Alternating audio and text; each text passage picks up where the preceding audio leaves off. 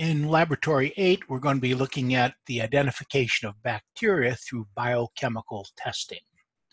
This is another one of the labs that has a fair number of YouTube videos to view regarding procedure today.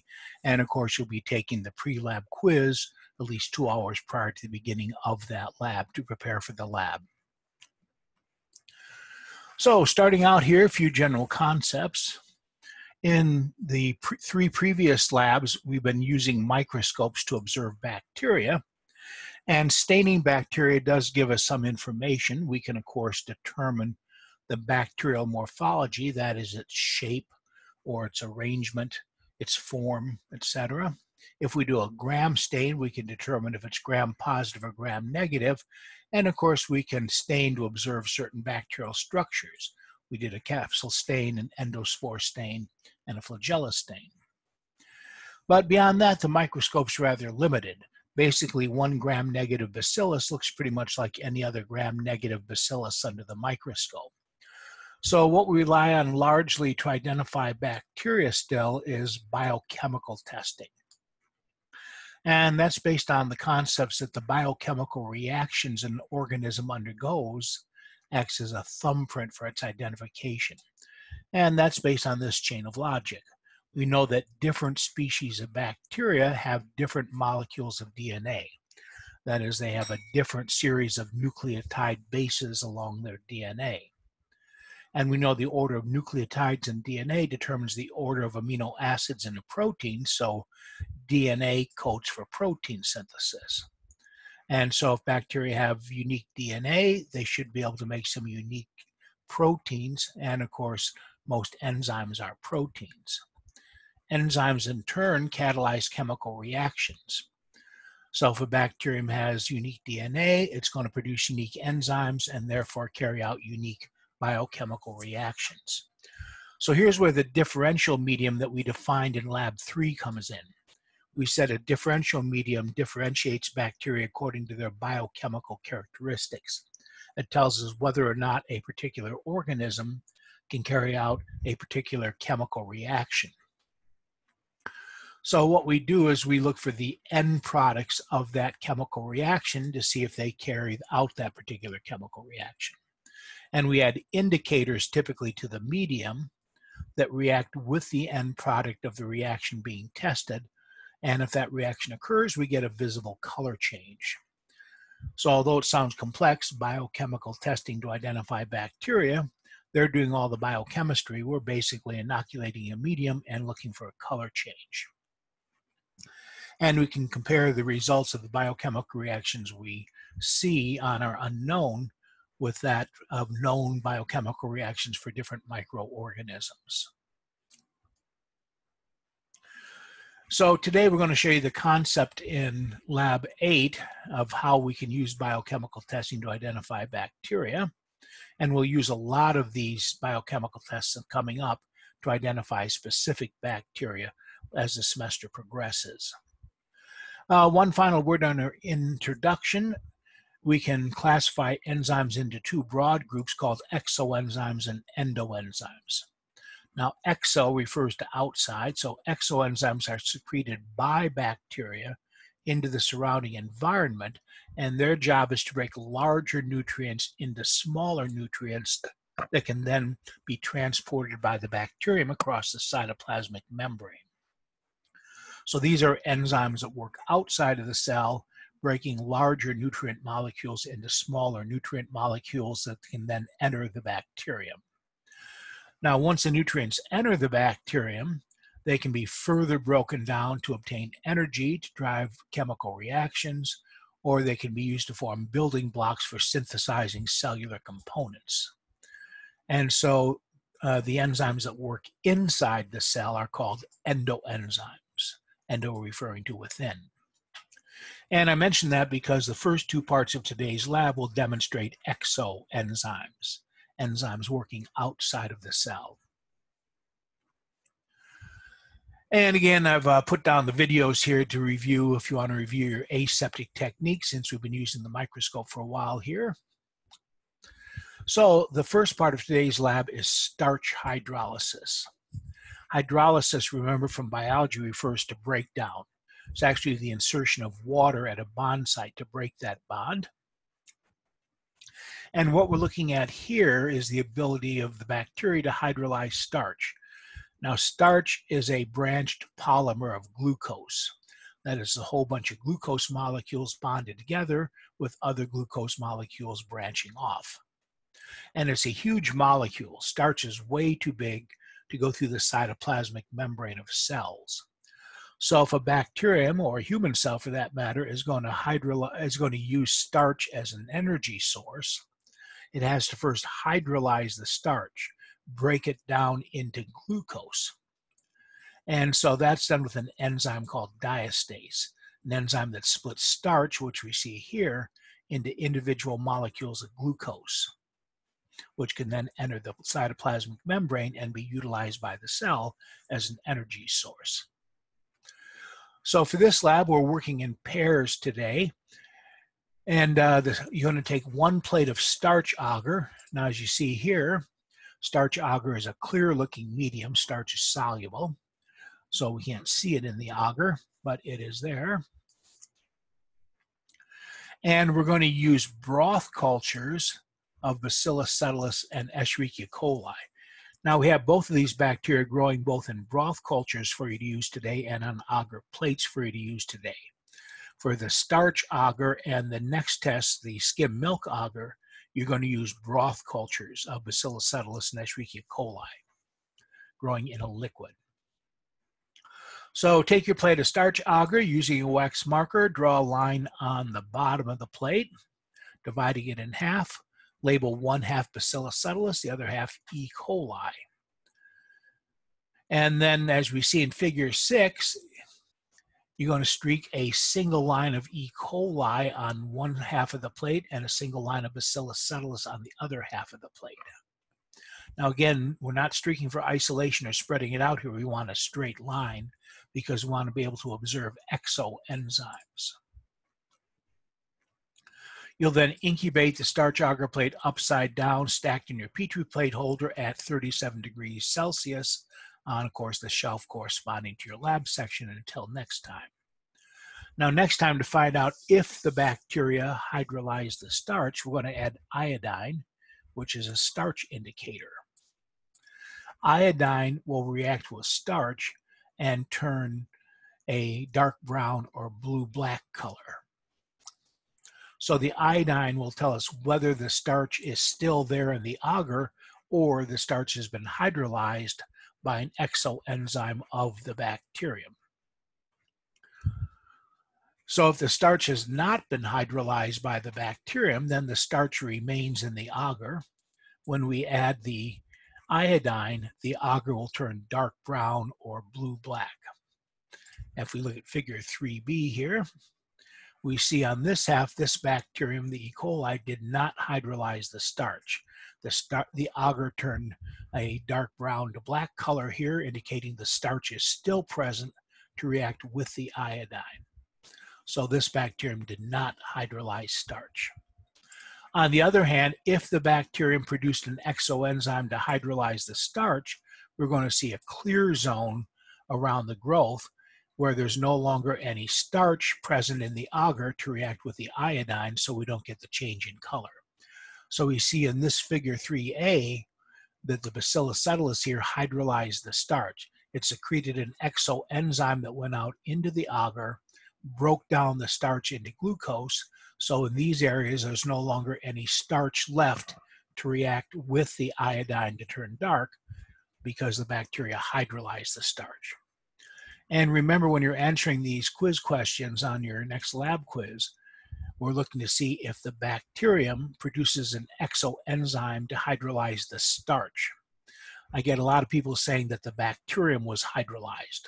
Hydrolysis is to break something down. The bacteria not being hydrolyzed, they're producing an exoenzyme that hydrolyzes the starch so they can utilize the starch. Part B deals with protein hydrolysis. Now, of course, proteins are made up of amino acids, long chains of amino acids connected by peptide bonds. and proteins are too big to go through the cytoplasmic membrane of cells. But bacteria may be able to hydrolyze the proteins into peptides or individual amino acids, and then they can use those amino acids to synthesize their own proteins and other molecules. So in this case, we're looking for the bacteria to produce an enzyme called protease, an enzyme that hydrolyzes proteins. But we're being more specific. It's not any protein. Today, we're going to see if the bacteria can hydrolyze the protein casein. Now, casein is the protein that gives milk its white, opaque appearance. So milk looks white and opaque because it contains casein, a protein. So for this, again, in pairs, you're going to take 1 plate of skim milk agar. And since it's made with skim milk and milk has casein, the agar appears white and opaque. You're going to use the same procedure here that you did with the starch agar, except we're using skim milk agar. We're going to use broth cultures again of Bacillus subtilis and E. coli. So divide the skim milk agar plate in half, label 1/2 Bacillus subtilis, the other half Escherichia coli. Then using your inoculating loop, aseptically streak a single line of Escherichia coli on 1/2 the plate and a single line of Bacillus subtilis on the other. Again, we're using a single line because we want to look for hydrolysis, in this case of casein. Once you've inoculated the plate of skim milk agar, incubate it upside down in your Petri plate holder on the correct incubator shelf at 37 degrees Celsius, and that corresponds to your lab section. So again, if the casein is not hydrolyzed by exoenzymes of the bacterium, then the agar will remain looking white and opaque. So we see in figure 1b here that E. coli growing here did not hydrolyze the casein. Casein causes the agar to appear white and opaque. The agar still looks white and opaque. But if the bacterium can hydrolyze the casein, then as the casein is broken down, the agar loses its white opaque appearance, and we see a clear zone around the bacterial growth, such as we see in figure 1a here. So here we see where the Bacillus subtilis secreted an exoenzyme that went out into the agar and hydrolyzed the casein. So again, on this agar, you should be able to tell me whether or not that bacterium hydrolyzed casein. And again, on all of these, make sure you tell me what chemical is being hydrolyzed or fermented or broken down or whatever reaction is occurring, because these are for specific tests. So we don't want to say it was hydrolyzed. If it's skim milk agar, casein was hydrolyzed. If it's starch agar, starch was hydrolyzed.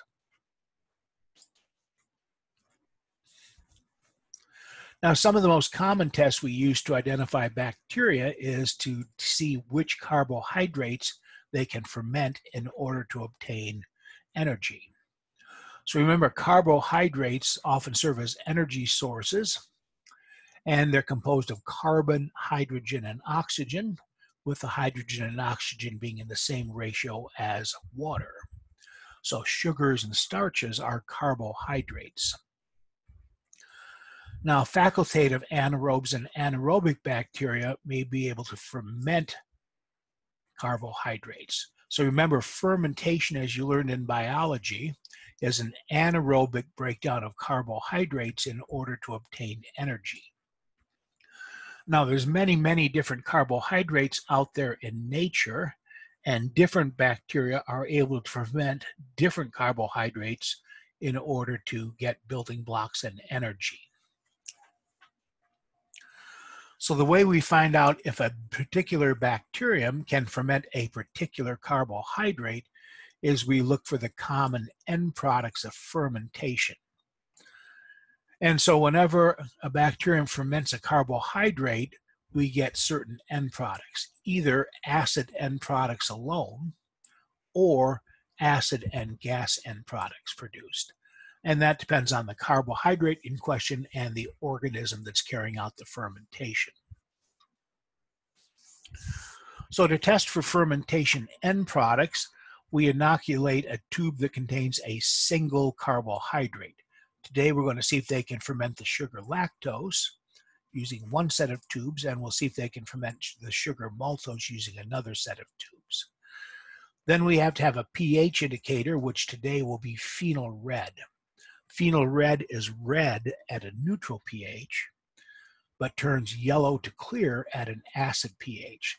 So that's how we'll detect acid end products from fermentation, which we always get, because the acid will lower the pH, turning the phenol red to a yellow to clear color. To detect gas production, we also add what's called a Durham tube, or sometimes gas tube.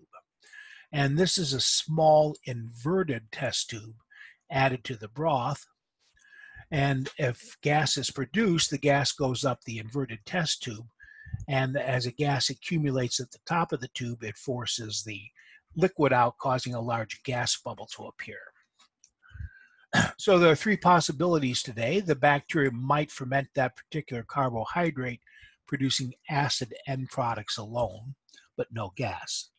The acid will lower the pH, causing the pH indicator phenol red to change from its original red color to a yellow to clear color at a acid pH, as we see in figure 2a. So this is what the medium looks like before you inoculate it. At a neutral pH, phenol red is red in color. And so, and here we see the Durham tube. It's a little mini test tube that's upside down. So this would be the bottom of the test tube. And if gas is produced, that'll go up the tube and force liquid out. So here's one possibility. This is fermentation with acid, but no gas. We tell it's acid because the phenol red turned yellow, indicating acid production, and acid is an end product of fermentation. But notice there's no bubble at the top of the Durham tube. The Durham tube's still filled with liquid. So that's fermentation with acid and no gas. Another possibility is that the bacteria might ferment the carbohydrate, producing acid and gas. So again, the acid causes the pH indicator to change from its original red color to a yellow or clear color at an acid pH. But in this case, gas will also collect in the Durham tube, causing a substantial gas bubble to appear at the top of the Durham tube, as we see in figure 2b. So this would be fermentation with acid and gas. Acid because the phenol red has turned yellow, which it does at an acid pH. Gas because we see here this large gas bubble. And again, this has to be substantial. We're talking about a good quarter of an inch or more of gas at the top of the tube. Little tiny bubbles like we see here, if they were in the top of the tube, wouldn't count. It has to be significant gas for it to be gas production.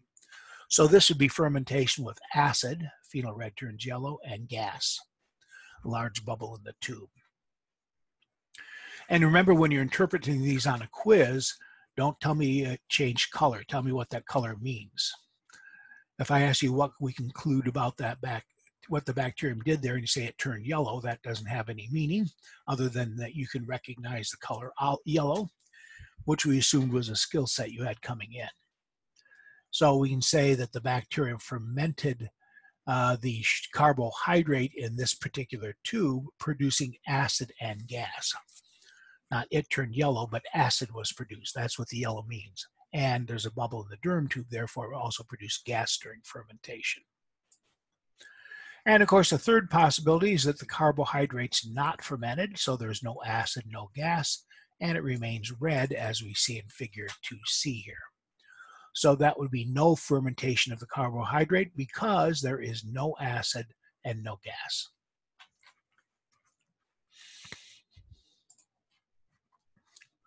So for this, you're going to take 3 tubes of phenol red lactose broth and 3 tubes of phenol red maltose broth.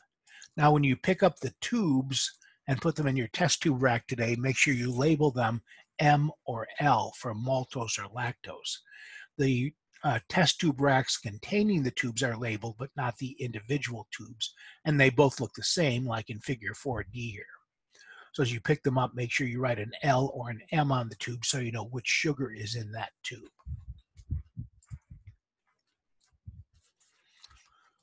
Now we're going to switch to agar plate cultures of Bacillus subtilis Escherichia coli and Staphylococcus aureus. So first, again, make sure you label each tube with the name of the sugar in the tube and the initials of the bacterium you're growing, so you know which bacterium is growing in which tube and which tube contains which carbohydrate. So quite simply, inoculate one phenyl red lactose broth tube and one phenyl red maltose broth tube with Bacillus subtilis. Then inoculate a second phenyl red lactose broth tube and a second phenyl red maltose broth tube with Escherichia coli.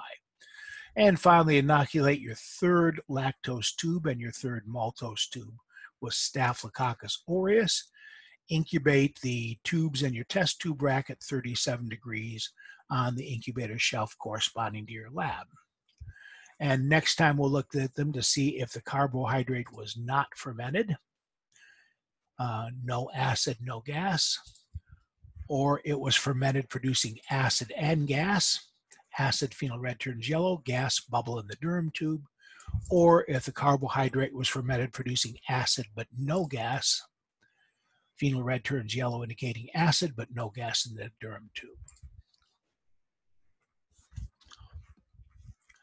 Now, sometimes we look for unique end products of metabolism as kind of key tests to identify bacteria. And two examples of that are indole production and hydrogen sulfide production.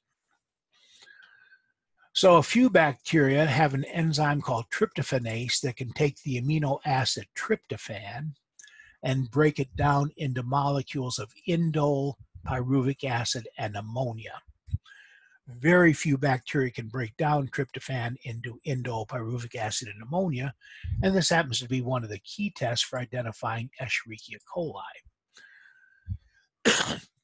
So to test for this, we take a medium that contains the substrate tryptophan, we inoculate it and incubate it, and next time we add Kovacs reagent, which is an indole indicator.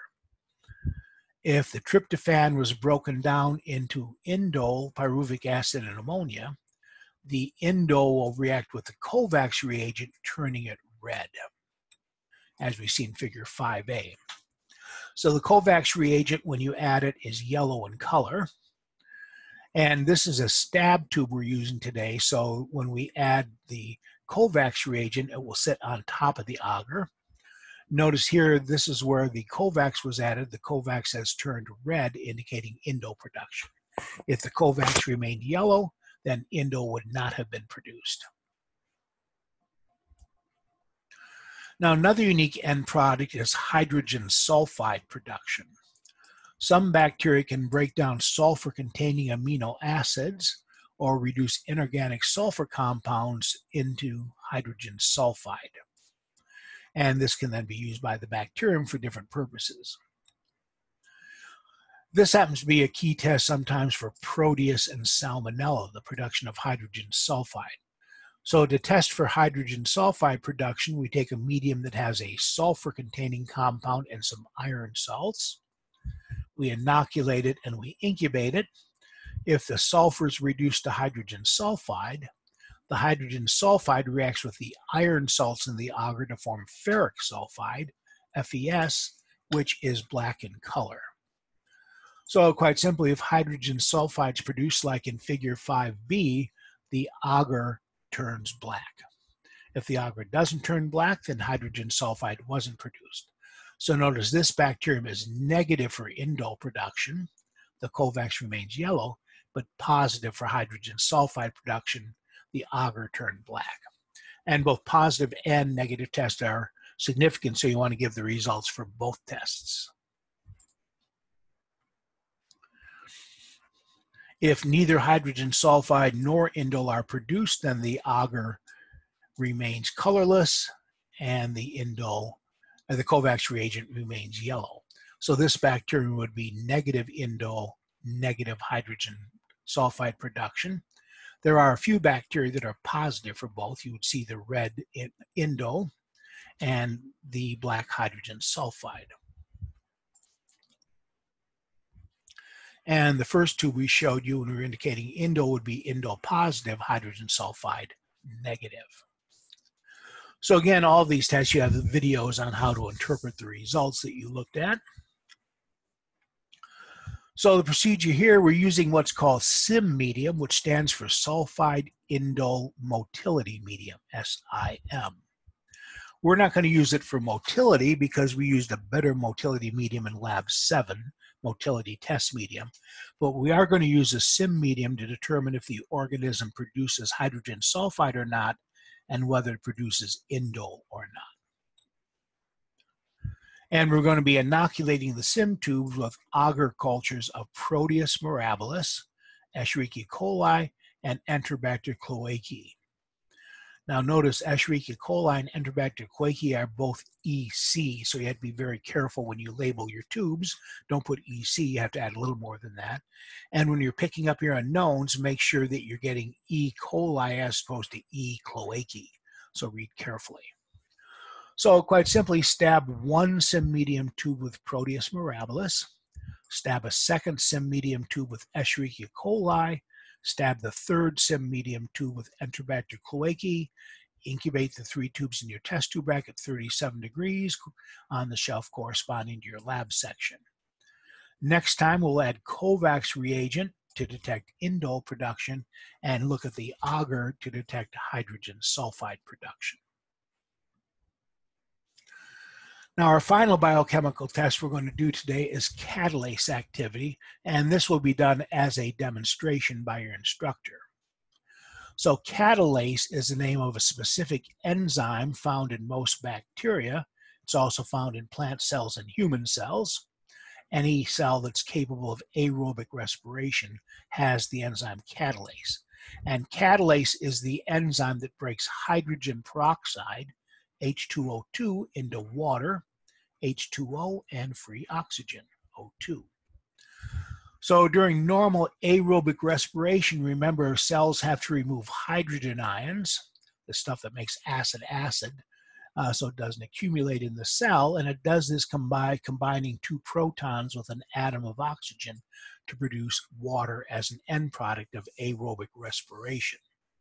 And of course, during that process, energy is given off and stored as ATP. But some cytochromes in the electron transport chain attach 2 protons to a molecule of oxygen, producing toxic hydrogen peroxide, H2O2, instead of water. And since hydrogen peroxide, H2O2, is an oxidizing agent and toxic to the cell, the bacteria or the human cell or the plant cell have to immediately break down that toxic hydrogen peroxide into harmless water and oxygen, and that is why these cells have the enzyme catalase, to break down the toxic hydrogen peroxide generated by the electron transport chain into harmless water and oxygen.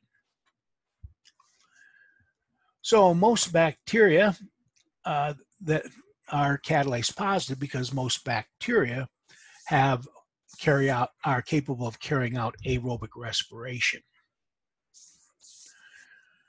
But if a bacterium is an obligate anaerobe, like the genus Clostridium, obligate anaerobes, of course, grow only without oxygen, so they obviously don't use oxygen as an electron acceptor, so they have no need for catalase. And then some bacteria, like the genus Streptococcus and the genus Enterococcus that we're going to take up in lab 14, get their energy strictly from fermentation. They don't have an electron transport chain, so therefore they don't need oxygen and they don't need catalase. So bacteria that strictly carry out fermentation or carry out anaerobic respiration or are obligate anaerobes don't need the enzyme catalase. But any bacterium that has aerobic respiration does need catalase. And of course, our cells have catalase, like we said, as do plant cells for the same reason. Now, we're actually going to use the catalase test in several labs coming up. When we get into identifying some of the common pathogenic bacteria, we'll be doing gram stains of both Staphylococcus, one of the bacteria we're using in today's lab, and Enterococcus, the fecal strep that cause a lot of healthcare-associated infections. Now, although the Enterococci are cocci in chains, they have a Streptococcus arrangement, and the genus Staphylococcus are cocci in irregular grape-like clusters. That's the way they typically appear, Staphylococcus arrangement, Streptococcus arrangement, when we see them in a liquid. But when they come off a Petri plate, both Enterococci and Staphylococci appear as small irregular clusters, short chains, pairs, singles. And so on a gram stain, when the bacteria come off a Petri plate, it's kind of difficult to determine if the arrangement is a Streptococcus arrangement that we would see with Enterococcus, or a Staphylococcus arrangement that we'd see with the genus Staphylococcus. So we'll actually use the catalase test to help confirm the arrangement in some later labs with the gram stain if it's gram positive. So we'll be using that to differentiate the genus Enterococcus from Staphylococcus in terms of arrangement. But anyway, today we're going to show you how the test works. So all we need for that is a culture of the bacterium grown on an agar plate, which your instructor will have, and some 3% hydrogen peroxide like you buy in the drugstore. We add a few drops of hydrogen peroxide to the culture, and if the organism is catalase positive, as the hydrogen peroxide is broken down into water and oxygen, the oxygen bubbles through the water, causing a foaming. So if we add hydrogen peroxide and immediately starts foaming, it's catalase positive. If we add the hydrogen peroxide and nothing happens, no foaming, it's catalase negative. So again, that will be demonstrated by your instructor. So that's a little bit about the test today, the concept behind what we're doing, a brief look at the procedure, and of course you had the video showing you all the results. Don't forget, of course, at the end of the lab, we have our performance objectives. You want to answer those so you can prepare for the lab quiz. And again, they tell you which ones will be practical questions under results. And of course, there's a little self-quiz with answers you can do as always.